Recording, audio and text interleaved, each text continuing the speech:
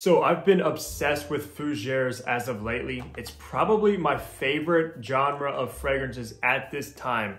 And you already know I had to add the classic from the 80s, Drakkar Noir. So let's go ahead and unbox this and do my first impression now.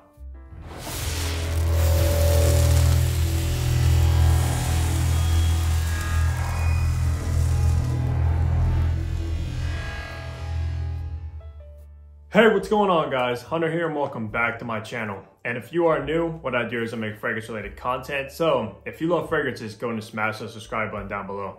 But that's right guys, we have one of the classic, huge fan following fragrance in my hands right now is Drakkar Noir by Guy Laroche. I think that's how you pronounce it. Now, honestly guys, this may be a shocker, but I've never actually either owned a bottle of Drakkar Noir or even smelled it. Unless when we do my first impression, and it does remind me of something because I have heard a lot of people used to wear this and still do to this date. So maybe I passed by someone that actually had this on and it may kind of trigger my memory of it, but never owned the bottle and never smelled it. And I don't know anybody that actually wore this fragrance, like my father or any like family members, nothing like that. So pretty much going into this fragrance completely blind, not knowing what to really expect besides it's going to be obviously like a classic fougère style fragrance, which like I said in the intro, I am in love with fougère, barbershops, kind of aromatics, chypie fragrances. So I'm really looking forward to this one. But let's look at this packaging. It is kind of like a basic cardboard box, kind of cheap, flimsy, but it's obviously a cheap fragrance. As you see, I actually did pick this up at TJ Maxx. I got an additional 20% off the $31.99, so I got it for around 25 bucks for a 100 ml bottle, which I think is actually a very good price. It is, of course, an eau de toilette concentration, and I'm assuming this is going to be like an 80s powerhouse fragrance. But let's go ahead and take off the cellophane here and crack open this box. So here is the box without the cellophane. It actually does kind of have like a nice kind of pattern, like 3D textured around the whole thing. On the bottom is going to be your batch code to authenticate your product and see when your product was actually produced. Now this is of course going to be a new formulation of Drakkar Noir. I'm assuming this is probably like a 21, 22 batch. So I believe they are actually still making these in production. So let's go ahead and take out this bottle. I'm really curious on how this bottle is actually going to fill because from looking at Drakkar Noir pictures and stuff, it seems like a very cheap bottle. So let's see. Oh, here it is, the iconic Drakkar Noir bottle, guys. Okay, so yeah, it is coming across pretty cheap, but it does look kind of like nice, masculine, and sleek. You have the Drakkar Noir logo on the top of the cap, which is a nice detail. Nothing on the bottom actually, which is kind of odd. Usually you have like a sticker with some information and your batch code, but no sticker. Like I said, this is a 100 ml bottle. Your batch code's actually on the back right above the size of your bottle, if you can catch that right there. So it is actually printed on, which is cool. Whoa guys, all right, so you don't have a collar around the atomizer. It does look very, very unfinished. The cap is obviously made out of the plastic and extremely lightweight, but what are you gonna expect? It's not an expensive fragrance, like I said, so can't really complain that much, but let's go ahead and spray this. I'm gonna actually spray it on my skin rather than a test strip because I'm really curious about this fragrance. I've always heard a lot of people talk about this. There's a bunch of memes with Drakkar Noir, and I actually remember a Family Guy episode talking about Drakkar Noir as well, kind of making fun of it and stuff, so I think it's kind of funny, but a lot of people say that this is a must-have in any man's collection, and I'm glad that to finally have it in my collection regardless, just because it's obviously a classic, timeless, well maybe timeless, we'll see on that, but it may be outdated as well. But let's go ahead and test out the atomizer of Drakkar Noir. Nothing. Get two nice sprays. That sprayer actually sprays a lot of juice. It's not pressurized of course, but it does spray a lot onto your skin, which is always good. So whew, guys, I'm picking it up in the air. All right, so I'm assuming this is gonna be a beast of a fragrance.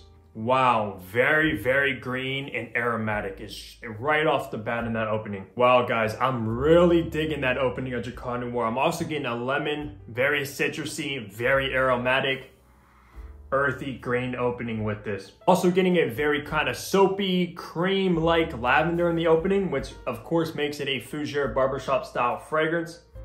Heavy on lavender, Wow, the way the lavender is blended in this opening alongside the lemon, citrus, and maybe bergamot is really, really well done. I'm actually kind of surprised. And that lemon, it's a very dominant lemon note. It almost kind of smells like lemon kind of candies. That's how it's coming across to me. There's nothing really dirty or dark or kind of like old school about that opening by any means. I'm assuming it's gonna obviously change quite a bit once you start getting like the middle notes and the dry down of the fragrance, but that initial opening, I'm very, very impressed how well it's blended together with the lavender and stuff. Very well done. Very masculine. I'm actually gonna let that dry down for a couple minutes. Now, as far how it's coming across on the initial opening, guys, it's coming across obviously barbershop, soapy, kind of like shaving foam. That's how it's coming across to me. Very, very masculine upon first impression, which you would of course expect from a 80s masculine fragrance. This fragrance actually just hit its 40-year anniversary this year. We're in 2022 if you're watching this now, and this fragrance was launched in 1982. So 40 years Drakkar Noir has been around. So happy birthday to Drakkar Noir for being 40 years old. I was honestly expecting the opening to be kind of like more dated and old school and kind of more Chypre-like, but man, this is just coming across not actually dated whatsoever. This may actually be a timeless classic masculine fragrance, and I can see why there's such a huge cult following behind Drakkar Noir even to this date. Guys absolutely love this stuff. I'm not sure if it's crowd pleasing, even though the opening doesn't seem like it's that daring and won't really kind of persuade people away from you. I think the opening of this stuff is very, very nice. It's not really offensive or anything like that. I'm assuming, like I said, the dry down of this stuff, it's probably going to change a lot, because I can tell kind of like direction this fragrance is going to go into. So yeah, very masculine. If I were to say like what age groups would best suit Drakkar Noir, I would have to go with probably anyone in like their 20s and up. I was expecting this to be much more mature, but honestly guys, to my nose, this is not coming across as very mature at all, at least on the opening of it. So I think it would definitely suit anyone in their 20s, 30s, 40s, 50s, and up perfectly. It doesn't really come across like a juvenile fragrance, so to say. So I don't really see like a teenager really enjoying this one. But at the end of the day, it's not very like a grandpa smelling or nothing like that. I actually like this one quite a bit. All right, so it's been a few minutes now. It is starting to dry down a little bit. The lemon, the bergamot, the citruses and stuff like that starting to fade away a tiny bit now. And more of the earthy oak moss, maybe some patchouli, maybe some fir. I'm also getting some kind of like pine. So it's very, very earthy, very, very green. Obviously, it's going to be a fougere, kind of maybe a chypre, maybe a little bit woody as well. It's funny because this is actually getting compared to Dior Sauvage Elixir, which just launched last year. Obviously, that is a flanker of the original Sauvage. And I'm not getting any similarities to Sauvage Elixir to Drakkar Noir. So I'm not sure where that's coming from unless this fragrance is very, very complex and it completely changes in the dry down. But as of right now, I'm not getting any similarities to Sauvage Elixir, and I do own a bottle and am very familiar with that fragrance. I have worn it quite a bit. So yeah, not similar at all as of now. And I thought that maybe if I smell this, I would remember smelling it, maybe walking around the streets or going over someone's house, or maybe a family member that used to wear this one. But no, I'm not getting any memories associated with Drakkar Noir at all, guys. Dude, this does not bring back no memories whatsoever. So it is starting to dry down to be much more masculine, much more dark. I'm starting to get some kind of like dark leather in this fragrance, alongside maybe some vetiver and some kind of warming aspect. So yeah, it is coming across much more masculine compared to the opening, which had that very soapy kind of shaving foam lavender alongside like lemon and bergamot. It's starting to really dry down to become much more masculine, kind of like a fragrance that would just put hair on your chest, guys. That's how this is coming across. Now I can definitely see where the memes and stuff like that is coming from. I do remember a meme saying something like, where were the masks during the 1980s outbreak of Drakkar Noir? And I thought that was hilarious because obviously we went through COVID-19, wear masks and stuff like that. So I guess Drakkar Noir was pretty much filling up the streets with all the guys wearing it back in like the 80s and 90s. So that is kind of hilarious. It is coming across pretty strong, I must say. It is projecting off my skin very, very well, especially for this new formulation. I actually want to look up this batch code and see if this is actually either like a 2022 batch, 21, 2019.